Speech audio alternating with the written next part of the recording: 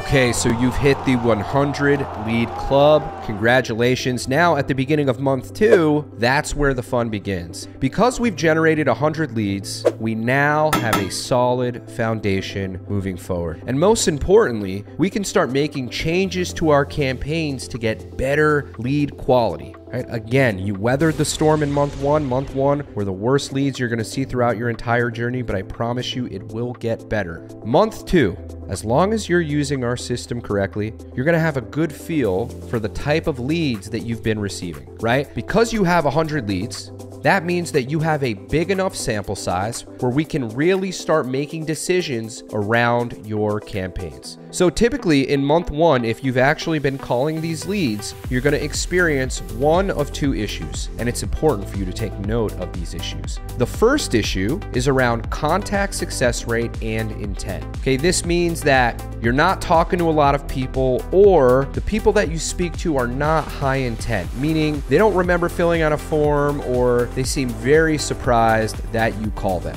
Okay, the solution to this is to switch your campaign type to a landing page campaign, aka switch to long form leads. So what we'll do is we're going to send them directly to your landing page. And what this landing page does for you is it puts your leads through a survey that extracts critical information from the lead, such as credit score, annual household income, loan amount, timeline, if they're working with a realtor or not, etc. Okay, this is much different than the short form leads you were generating in month 1. Okay, once the lead fills out the form and answers all the questions, then they can enter their name, phone number, and email. Okay, this is going to make the lead much higher intent because we're actually making these leads jump through hurdles to get to you. Right now, that's issue number 1, which is again around intent and contact success rate. Now, issue number 2 is a bit more tricky.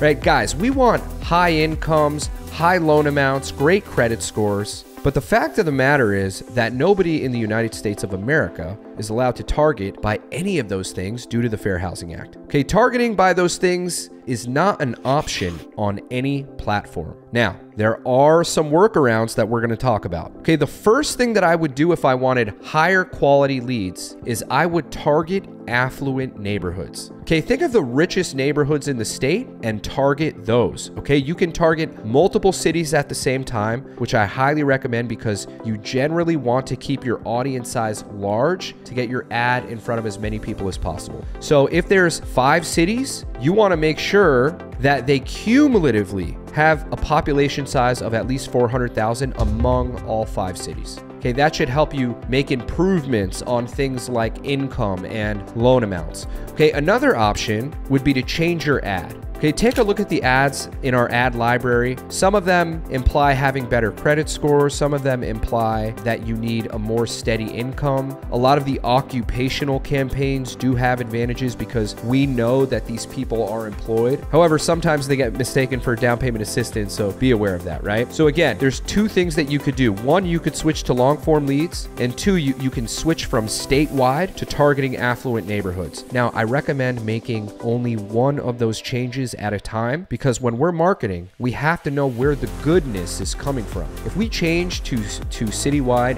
and do long form at the same time, well then we're not going to know where the good leads are coming from. Was it because of this change or was it because of this change, right? So typically you're going to want to do one thing first, switch to long form leads first, keep it statewide. You're going to start getting higher intent leads because again, remember these leads are filling out a survey. They have to jump through hurdles to get to you, right? And then after a couple weeks, you can make that change and go to citywide. This way you can kind of see where the results are coming from. But those are my recommendations, right? Congratulations for hitting the 100 lead club. Remember, guys, this is a 90-day roadmap. Check back in with us in month 3 because there are extra steps that you have to even do when you get to month 3, which is really going to create a snowball effect for your business.